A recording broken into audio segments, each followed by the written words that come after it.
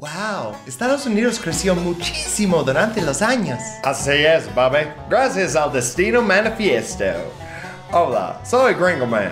Tal vez me recuerden de producciones educativas como Microplásticos, Deliciosos pero Mortales o Ahí vienen los Marines. GRINGOMAN, wow. Pero, señor, ¿cuál es el Destino Manifiesto? Pues déjame explicarte algo sobre las razas primero, Bobby. Me llamo Jimmy. ¿Ves, Bobby?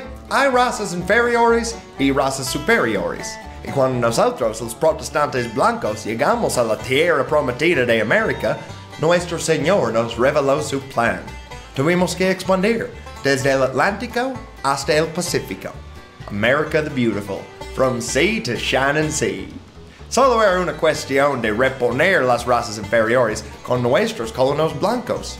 Oh, y sus esclavos africanos, por supuesto. ¿Inferiores? ¿Pero por qué? Uno podría decir infrahumano, Bobby.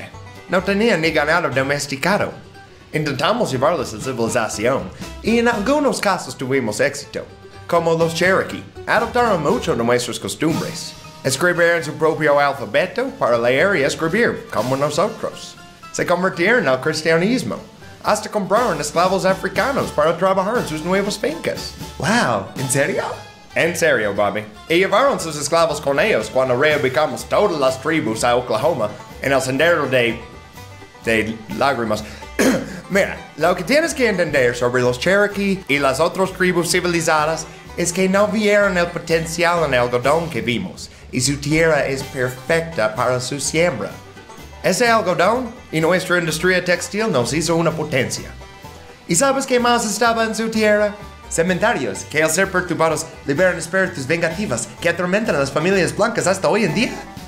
Jesus Christ, Bobby. No. Había oro. Y un montón de oro aparte. En los ríos, en las colinas. O sea, imagínate. Llevan miles de años en esa tierra. ¿Y nunca pensaron sacar el oro? Como dije, era el destino. Y nada puede cambiar el destino.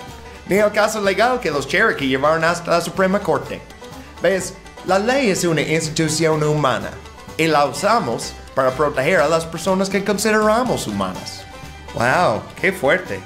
Pero GRINGOMAN, este es el sur. ¿Cómo ganamos el oeste? Pues mucho de ello fue comprado de Francia y repetimos el mismo patrón con los indígenas en esas tierras. Pero lo demás, pues, tuvimos que luchar por lo que es nuestro, Bobby. Ahora llegamos a nuestro otro viejo enemigo, los mexicanos. Un enemigo. ¿Nos atacaron? Pues no exactamente, Bobby. Los mexicanos son más engañosos que eso.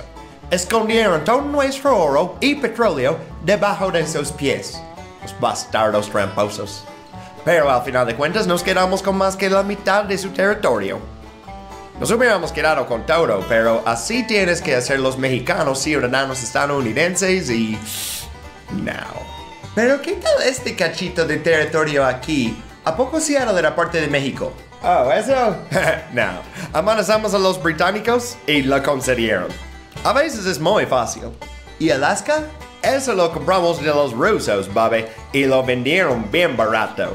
Incluso ajustado por inflación, el costo de Alaska sale más barato que un solo F-35 Lightning. Oh, y resulta que Alaska está llenísimo de petróleo. ¡Wow! Los rusos casi nos lo regalaron. Pero, ¿qué tal Hawái? Seguramente esto salió más caro, ¿verdad?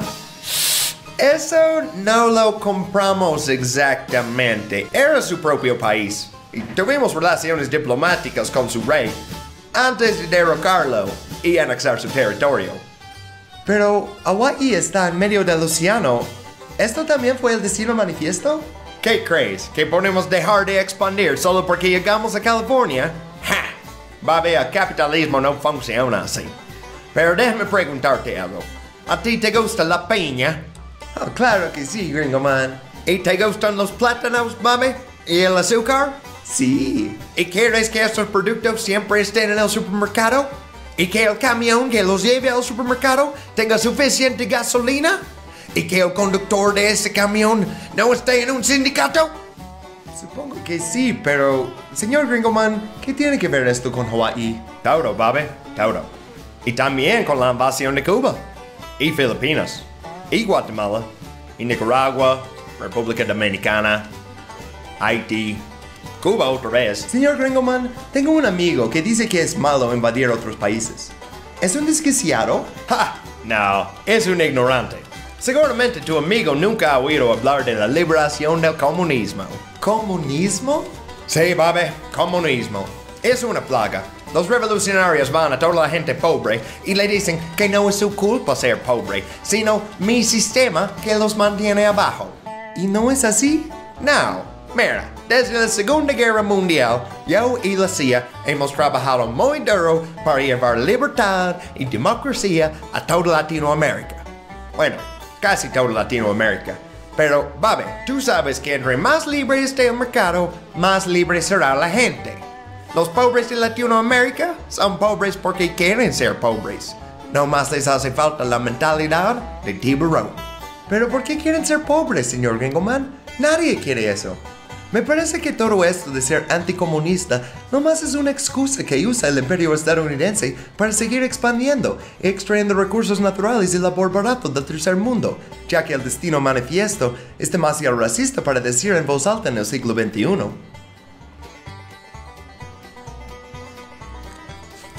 No te engañes, Bobby. Si un comunista pudiera, te comería a ti y a todos tus seres queridos. Ahora, mira este. Las víctimas del comunismo. Mira ese inocente soldado del Waffen-SS.